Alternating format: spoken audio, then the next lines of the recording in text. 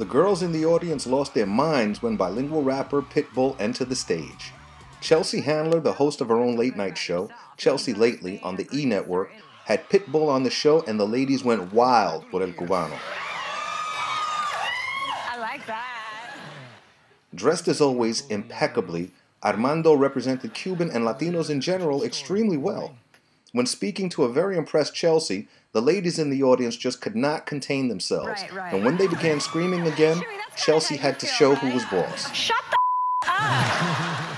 We have always known Chelsea to be a friend to many different people, regardless of ethnicity or weight, so this was not a shock. What was the great thing to see was the reaction to Pitbull by the ladies.